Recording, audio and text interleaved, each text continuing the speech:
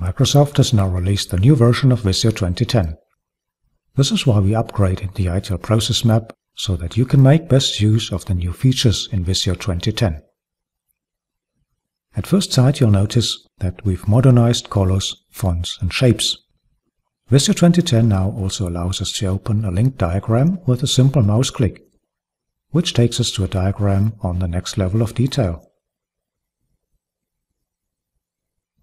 To return back to the higher level diagram, we can click on one of the superior processes displayed here in the top right corner of the diagram. A click on Change Management, for example, takes us right back to where we came from. Next, Visio 2010 introduced the concept of container shapes. We use that new feature to make it a lot easier for you to insert and modify swim lanes. An example shows why container shapes are so great.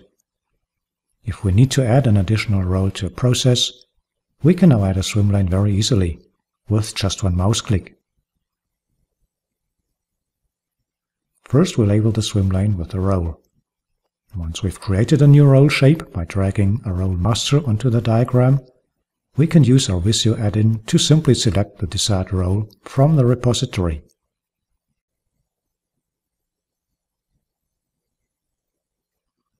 Now we can select some activities from one swim lane and drag them into another.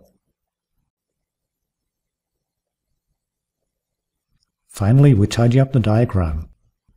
To make good use of the available space, we adjust the height of the swim lane and the page size. And that's it. If required, the new container shapes even allow you to move whole swim lanes around very easily. Even if you use Visio 2003 or 2007, you'll benefit from another big improvement: the newly introduced status fields. Status fields allow you, for example, to flag processes which are not yet operational. A very helpful feature if you introduce ITIL processes one after another. Let's take a look at an example again. Suppose incident management and request fulfillment are already in operation, while event and access management are still in the planning stage. That sort of information can now be managed in the new status field, which you can see here in the Shape Data window. Because all information on processes is stored in our central Excel repository, we head for the repository first and look for the event management processes. Once we've found them, we change the information in their status fields.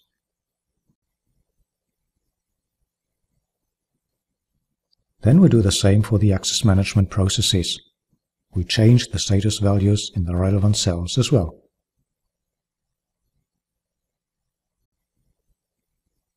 Back in the process diagram, we can now update the shapes, upon which the processes which are in the planning stage turn to gray. Likewise, the status fields in the Shape Data window, here on the right-hand side, now show the updated status values. Microsoft also improved the interaction with SharePoint. For demonstration purposes, I stored the Visio files of the ITIL Process Map on a SharePoint site. There, SharePoint enables us to assign access rights. For example, if some people are to have read-only access only to some of the process diagrams. Upon opening a file, SharePoint asks us whether we want to check out and edit the file.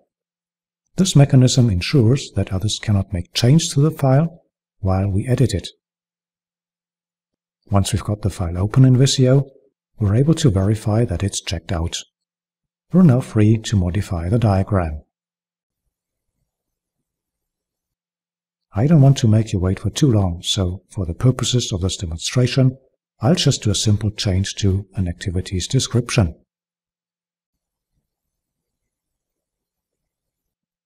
When we're ready, we check the file in again and store it back to the SharePoint site. At the time of check-in, we determine what type of version we want to create, and we enter a brief description of the change we made. After the file is saved, we go back to the SharePoint site. The new version of the file is then instantly available to everyone with access to the site. including its complete version history. Let's conclude with a remark on compatibility. The latest version of the ITIL Process Map is still 100% compatible with Visio 2003 and 2007. But some of the features shown in this video, like container shapes and one-click navigation, will only work under Visio 2010.